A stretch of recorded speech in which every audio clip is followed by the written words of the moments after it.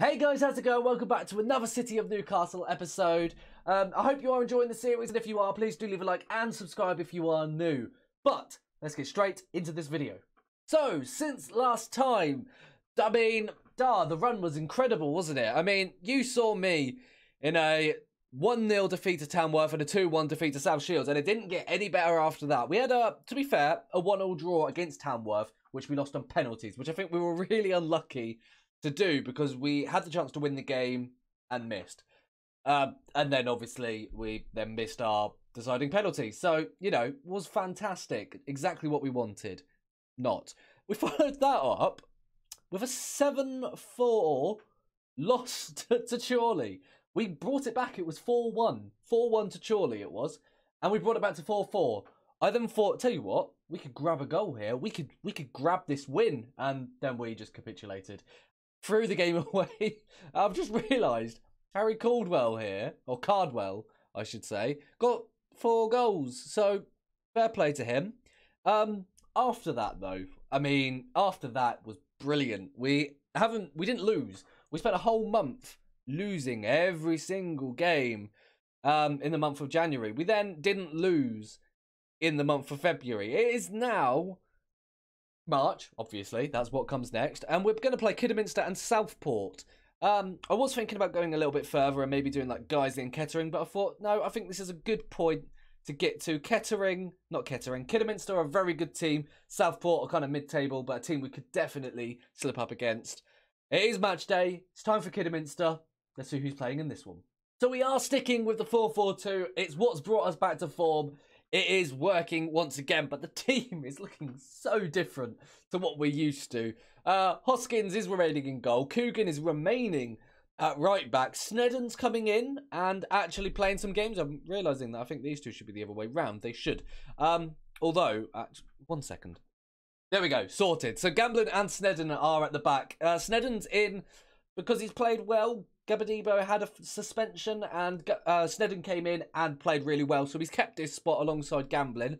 Now, Joe West is in at left back because of a suspension, as we can see down the bottom here, to Jacob Jones. So he's not able to play. Tavares is in on the right wing because Josh Foster's playing as a striker. You've probably noticed the name alongside him. Kyle Haid is in. I don't know if you've seen him before. I reckon probably not. He's a new signing. He's actually pretty good. He was brought in to be a backup, but he's very good. And he's played really well so far, so he's staying. Jack Baxter's alongside him, with obviously Paul Miller on the right wing, and you've noticed he's unhappy. I priced him out of a move. I asked for 250k for him. Obviously, his value is at about 5k. It is 5k. No one wanted to buy it on 250k. So he's unhappy at the moment, but we're hopefully going to bring him back to form. And up front, we have Josh Foster and FINLEY CLIFT. FINLEY CLIFT, a player that we've not seen in a while. Now, you're probably thinking, well, Levi Welsh isn't there. So surely he's injured or suspended, right? But surely you have a player better than FINLEY CLIFT to replace him with. You're right. We had Bailey Green, also injured. We have Harry Farley, also injured. So FINLEY CLIFT is playing. We've got Adam Hoare on the bench. And when we have a look at him, you'll probably understand why he's not the one starting. So FINLEY CLIFT is making a return to the team. He's played a couple of games. He's not incredible anymore. But hopefully, he does quite well in this game. Fingers crossed. So I'm telling the boys to carry on from the last game. We had a really good game. Got a good result. And to be fair, we're in good form. So hopefully, we can continue that and get ourselves another 3 points and keep ourselves at the top of the league, which, by the way, after not winning a single game in the month of February, I'm surprised, not February, January, I'm surprised that we're still at the top of the table. Yeah, hopefully we can keep that spot. Okay, not much is happening so far, so I'm putting us down to balanced and hoping that maybe we can get a bit more of the ball. I mean, only 40%, 42% of possession isn't great, but we are getting chances now that I've made that change. And there is a chance, but it's Kidderminster that's on the ball. Grayson is on it. Morris plays the ball over the top to Hutchinson, and Hutchinson hits the post. Is he going to get another chance, or is that going to be it? That is going to be it, and it is half-time. 0-0 at the break isn't the worst, but also isn't the best. I think looking at the ratings, I mean, West is obviously one of the players that's not playing too well, and FINLEY CLIFT isn't playing too well either. The two players that haven't been in the team for quite a while. I think we might have to try and do some business in between this game and the next one. So we're not doing badly at all. If everyone continues to work hard, we will win this. And I'll pump my fist to tell them that I know that they are capable of performing and getting us this win. Especially you, FINLEY CLIFT. I'm looking at you. You can do this. Okay, with 10 minutes to go, I think it's time that we made a substitution. And FINLEY CLIFT, unfortunately, has not had a great game. But the issue is I don't really know what I can do. I think what we possibly do is go to a diamond. The diamond going to work? I mean, we could do this, actually. This could work. I'd say this every time, and it never works. If we could just get this player to go in the... Come on. There we go. This will not work, but we're going to do it. And we're going to hope that it will work. Yeah, Miller's up front. CC's on. And... yeah, I'm basically avoiding using Adam Hoare is basically what's going on. But no one's really playing well. Joe West has had a shocker, but there's no one really... Actually, tell you what, Lucas Gambling goes there. Gabadibo comes on. There we go, sorted. And the final change, as only 2 minutes have passed, is we're going to go attacking. Yep, gambling. Big time gambling. And Tavares has the corner, all into the box. And Cameron Gabadibo manages to get his head on it. Absolutely love that. And tell you what, I take the credit for that, obviously. Bringing on Gabadibo, and he first thing he does, yep, corner in from Tavares, and we managed to get a goal. So, oh, I've made a mistake. I'm still on attacking, and Kidderminster are coming forward. Gabadibo gets on the ball, and CC manages to get the ball to Miller and Foster. Never mind, tactical genius. Now we're going to balanced, and we've won the game. Josh Foster. In the 88th minute, it's his 8th goal of the season. He's not had a great game, a 6.4 up to now. But I'll tell you what, we're happy with that. Paul Miller, ball through to Foster. And Miller and Foster, to be fair, haven't had great games with 6.4s. From that one change, incredible. Much better. We're going to look at it again, apparently. We're not. 2-0. And there we go, it's full time. That one tactical change from a tactical genius is all that was needed in order to get that win. So yeah, 2-0 against Kidderminster. Hopefully, more of the same in the next one. Okay, so it is match day now away at Southport. And we have made 2 new signings. Tyler Denton is coming in as a fringe player, as it says there, on just a pay-as-you-play kind of contract. But he's actually quite good. He's been released by Chesterfield. And, you know, he's quite well-rounded. He'll do a good job there. I'm not expecting incredible things from him, but just a solid backup whilst our first team left-back is out. And then if we look further up the pitch, Josh Magennis is what we're going to call him. Josh Magennis is in as a target man. It's not a position we usually try and go for. If it doesn't really work with our system, we can put him as a poacher, and he's perfectly okay at doing that. But target man is really what he likes to do, and I'm happy to give him that chance. If you look at his stats, I mean, the amount of green that we can see, I'm happy with that. I'm also quite happy to see someone that's got a green penalty taking stat. It's only 12, but, you know, it's also... Oh, my. He's got 15 long throws. How do we put him on long throws and then make him run in to head them? That's what I want to figure out. But, anyway... yeah, Josh Magennis is in. And if we look at the rest of the team, it is exactly the same. Tavares on the left, Haid and Baxter in the middle, Miller on the left. I'm going, yeah, tell you what, we've done midfield first. Denton, Gamblin, Snedden and Coogan at the back, and Magennis and Foster leading the line. So I'm telling them again to carry on from where they left off in the last game, because it was a good win. We left it late, but it was, in the end, a good performance. It was thanks to a tactical change, of course, from myself. But hopefully we won't need the tactical change. This team are down in 15th, I think it was, and we're instantly seeing a long throw towards Foster. And before we've even stopped introducing the match, we get a goal. 1-0, Josh Foster with the header. I thought it was going to be Magennis on the end of it, I'll be honest. But I tell you what, I just realised that both Joshes, we've got Joshes up front.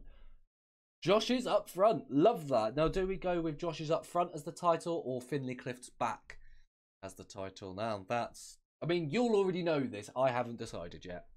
Okay, another long throw from Coogan. Who's it going to this time? It's going towards Paul Miller, but it didn't manage to get it. Magennis is on the end of the rebounded cross. It didn't manage to make his way to him, though. But in an attempt to clear it, Southport have given the ball to Tavares, who plays it to Hayde. And Hayde to Coogan. Coogan back to Hayde to Baxter. What's Baxter going to do with it? A good tackle from Woods, to be fair. Good taco, as you might want to say, if you're part of my Twitch chat. Jackson Jr. on the ball now. Gambling. Across to Baxter. And Foster now. This is highlights going on for quite a while. Are we going to do anything with it, or is it just going to be a lot of passing? Baxter. Forward to Magennis. I don't know what his crossing's like. But it doesn't matter because I mean, we've had a freeze there. We're completely frozen. Baxter puts it wide though, so a lot of highlight for absolutely nothing. Okay, and it's half time, and it is 1-0.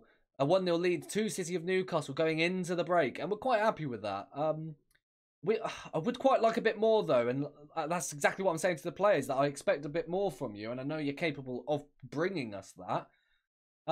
And instantly in the second half, we have a throw-in for Southport, and Southport are trying to get it back into the box. Don't manage to, though. Magennis plays it to Baxter. Baxter, long ball to Foster. Can he double his scoring record in this game? He can't. And, yeah, I mean, that was it. Okay, throw-in now for Denton. I haven't seen much of him, which is actually quite good if you think about it. If the defenders aren't really a main part of the game, it means that the ball's on the right side of the pitch. But the ball goes in, and Snedden, we are now seeing Denton to Miller. Miller's going to run past his man into a decent shooting position, but plays it to Foster. But Foster loses the ball, and the ball gets intercepted, and Foster wins it back, or gets played it back anyway, and manages to put away his 10th goal of the season. Josh Foster. I mean, if we remember back to the start of the season when we brought him in, or was it last season? I can't remember. But we brought him in for Manchester United, and he was very, very disappointing. This year, he's just come alive, and he's the exact player that we were hoping he was going to be. And he's a player that is not as wanted as Miller, but I tell you what, teams of the same quality are wanting him. Okay, Wood puts the ball in for Southport, but it is headed just over the bar, and nothing is going to come of it. But now we have a long throw towards Foster for the hat-trick. It doesn't manage to get a head on it or put it on goal for that matter. Reese is on it now. Plays it forward to Morgan. Can we close him down? We can't. And Hoskins with a brilliant save. And that is going to be a Southport corner. Are they going to be able to make anything from that? I've already told Coogan to mark this, but we'll do it again. Wood into the box. Jackson Jr. manages to pick up the rebound out of the box. Leach now to Galvin. Is Galvin going to put it into the box, or are we going to be able to block him? Tavares does really well to stop him from getting that. And I think that was probably going to be the end of the highlight, and it is. But we're going to go straight into another one for ourselves. Magennis to Miller. Baxter. Hayde. Hayde in loads of space. It's not quite quick enough, though, to make it any sort of advantage of that space. You know, if he was a box-to-box, he probably would have taken a touch and maybe had a shot there. But he's not. He's a ball-winning midfielder. Hayde now, playing the ball forward to Foster. Foster to Tavares. Foster makes his run into the box. Football towards Magennis, and Magennis doesn't manage to get it because the defender manages to clear it. Miller now on the ball. Plays it back to Baxter. Little 1-2. Ball in towards Magennis, and another chance for him, but he just can't put it in the back of the net. Magennis has had a good game. He's put himself in some dangerous positions for us. But unfortunately, he's just not managed to get the ball, and the defence have done quite well dealing with him, to be fair. I wonder if making the change to him as a poacher could change his fortunes. I'm going to do it. He's played well as a target man, but we'll play him as a... It's fine, as a poacher, and see if that changes things. Southport do put the ball in the back of the net, as I'm rambling on about positions of Magennis. But it is offside, and it's not going to count. Jones to Bainbridge, and Bainbridge plays it across, but Bainbridge is offside, so it's not going to count. No worries at all. Yeah, time's ticking away. No change, it seems, from Magennis. We're just a minute, no longer to go, and it is a 2-0 victory. 2 wins from 2. Contrasting from last episode. Love to see it. A good win, boys. Well done. That was a really good performance from everyone. Even the debutants played really well. Magennis didn't manage to get his goal, but I tell you what, he had a solid game, and I am happy with his impact. And as you can see, that victory keeps us at the top of the league table. 3 points clear of Kings Lynn. Yeah, I mean, the form obviously was poor in that last month, the month of January, not the month of February, obviously, which we didn't lose in. And we're starting that again in March. I'd love to see it. We're we're doing okay. Well, I say we're doing okay. We're doing so much better than I was expecting. And actually, before we end this video, let's take a quick look at how the media have been predicting us to finish based on our team now.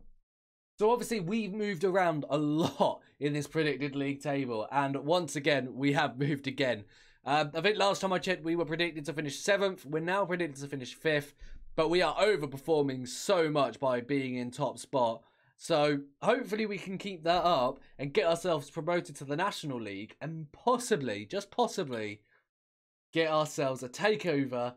I mean, I say get ourselves a takeover. If you look at our finances, they're okay in comparison to what they were. But I believe if I click on the right tab, there's rumours of a board takeover. And that takeover, from what I've seen based on what the media have said, is a fan-led. It's going to be a fan-led takeover, if it is to be believed. We've had quite a few recently in the last couple of seasons, and they've not come through. They've just, you know, petered out. But this one, they've not said that it shouldn't be believed. This one is a genuine one. So we could have a takeover, and hopefully the money that possibly brings in could lead to us going professional. I've been trying for the last couple of seasons.